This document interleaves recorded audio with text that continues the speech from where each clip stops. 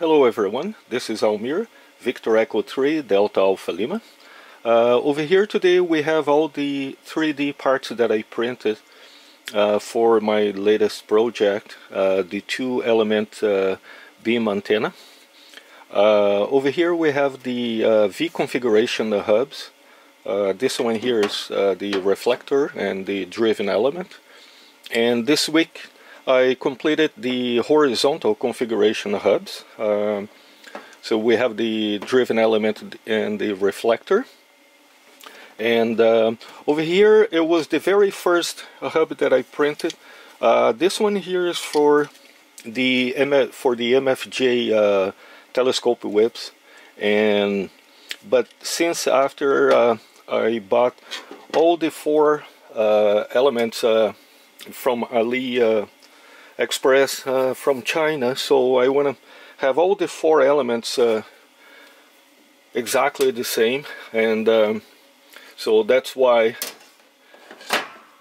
I'm not using that one at the moment. But so this is the MFJ telescope whip. As you can see, it's a lot bigger than the AliExpress one, and also is much heavier.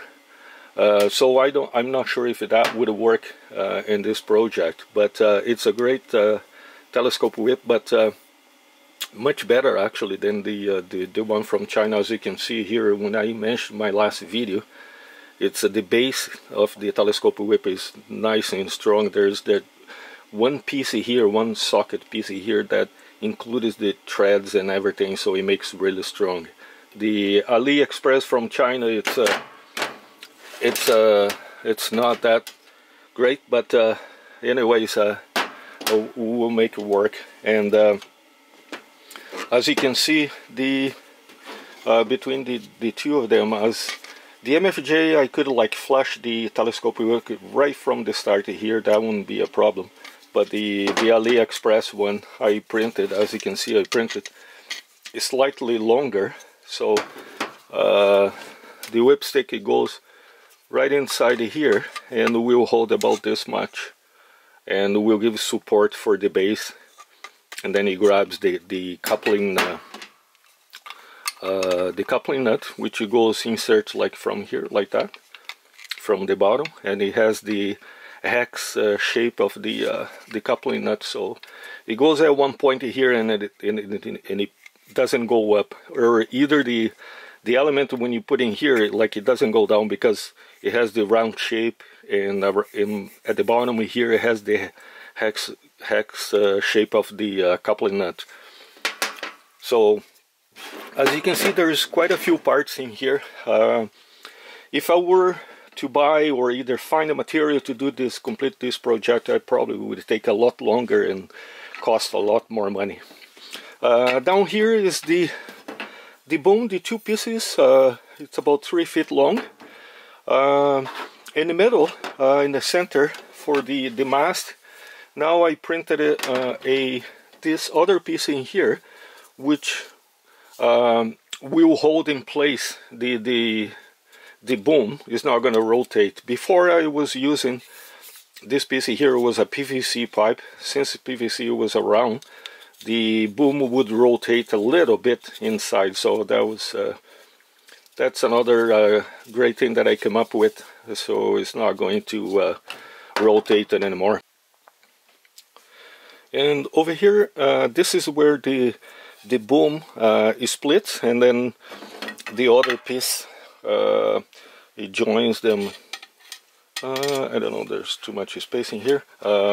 It joins them anyways, the other piece. And so I printed this coupling 3D printed for the goes inside of the boom, and it fits quite nice and tight in there. And then I secure with a little screw in here.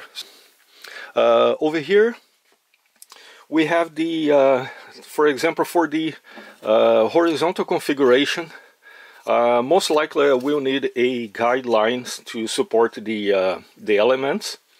So I printed this little clamp in here, which has a little hole here on the top that I can put insert like a wood piece of a stick like that, and we'll hold like the element like from one side and then the other side over there, and also that goes in the boom just like that.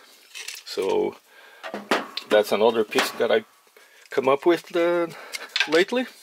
And so as you can see, there's quite a few parts, and that's the importance to have if you are a homebrew antenna builder like myself, you would consider to get a 3D printer, because that's going to help you quite a bit and save a lot of time and money.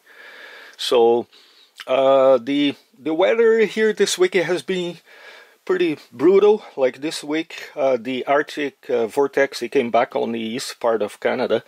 So this week, the temperature was like between -15 and -20. With the wind chill would be like -27, -30. So it's almost impossible to do anything out there.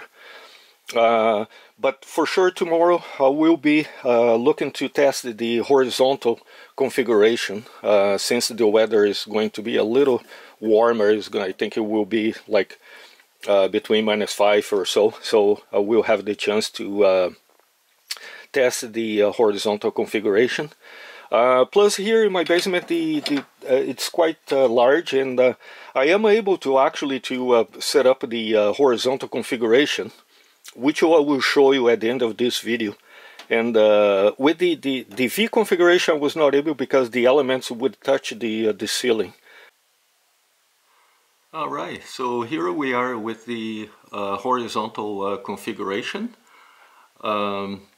Actually, with this type of telescope whips, it sags quite a bit. I don't know if you can see, but right here, and it sags quite a bit. This is the 10 meter for the 10 meter band, and so this is also when I said definitely it needs a guidelines to support the elements. And that's the problem with this type of whip sticks, telescope whip sticks, and it sags quite a bit. And if you use like this, if you operate it like this for too long, and apparently it takes the shape of the sag after a while, the antenna, even if you put it vertical, and then it will sag like sort of a sideways. So that's why I set up without the guidelines here. I did not even put the little guy that I print, which is this little thing here. Would it go insert like this in here, and then with the wood stick on top of it here. I didn't set up like that just for now, but definitely when I go on the field, I will have to set up even for the 10 meters band. With the fishing poles, it was actually pretty straightforward. It was only for the 15 meters I would need the guideline, but for this setup with this telescope whips, I definitely need for basically all the bands, 10, 12, 15, 17, 20. So hopefully I can get out there tomorrow morning and do some operation with this horizontal configuration, because I'm kind of curious to see what the difference between the V configuration and the horizontal. I prefer the V configuration because then again I don't have to deal with the guidelines. But we'll see. I actually took some SWR reading here in my basement, and just to see where I am at, and I'll show you. So here you are. As you can see, this, I believe it is dipping here, the short one here. I think it's because of the stuff that I have in my basement here. I have a metal shelves, and I also have quite a few LED cubes that I made, so I think it's interacting with those stuff. So that's why there's two dips in here, but this is, I think this is the actual dip where is the resonates. It sort of gives me the idea where it's at. I believe there's obviously there's the ground effect in here, and if I take it outside, probably this dip here will move like all the way down here. So Alright guys, this is going to be a short video, and hopefully I can get out there tomorrow morning and do some testing on with this antenna. Thanks for watching, and I'll see you in the next one. 73.